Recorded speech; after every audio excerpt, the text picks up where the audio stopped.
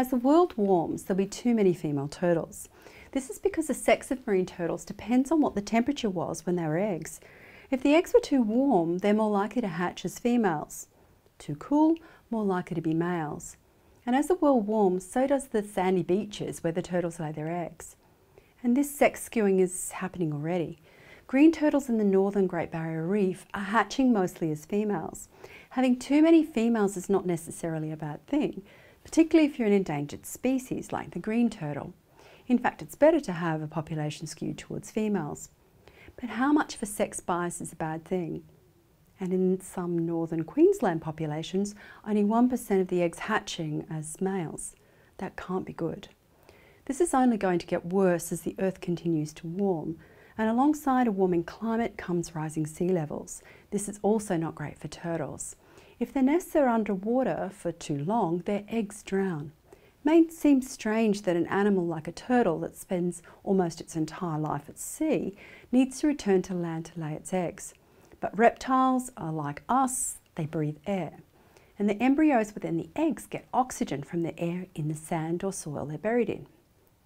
Green turtle eggs can survive flooding for a short time.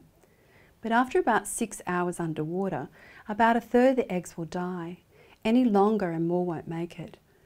That's why the mother turtle lumbers so far up the beach. She needs to get to a high point, way above the high tide, to lay her eggs before heading back out to sea. But with rising sea levels, the high tide mark moves up, limiting even further suitable nesting spots. And in popular nesting beaches, competition for those ideal nesting spots is already high. So high that many turtles nest too close to the water and risk losing their eggs to drowning. But turtles are gutsy.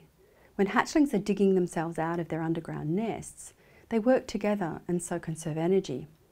It'll take them up to 8 days to dig up through 40 centimetres of sand. And this is a smart strategy, as they need to retain every bit of energy they can, because once free, they need to run for their lives.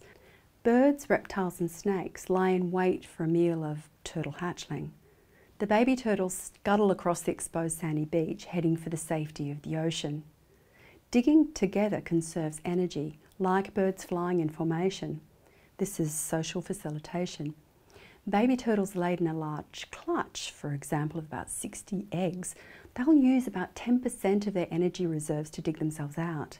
This leaves more energy for that dangerous dash across the beach and for their first strokes in the ocean.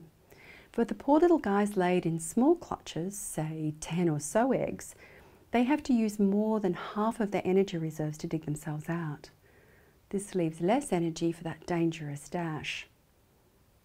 Now, I come from a big family. All it taught me was how to eat really fast before my brothers stole my food. But for turtles, coming from a big family means they have more energy-saving help and protection. This is more than cool science fact. Knowing this is helping turtle conservation. An important turtle conservation strategy has been to dig up clutches and redistribute the eggs from a single large clutch into lots of smaller ones. This was to reduce risk to any one clutch. But remember, reducing clutch size below an optimum means that there's not enough siblings to dig together, so they'll have less energy to make that arduous dash across the beach to get to the water. Marine turtles have been around for a long time, at least 200 million years. Turtles are already shifting nesting times to cooler times of the year and nesting further south in cooler regions. They've adapted to environmental change before. Let's hope they can do it again.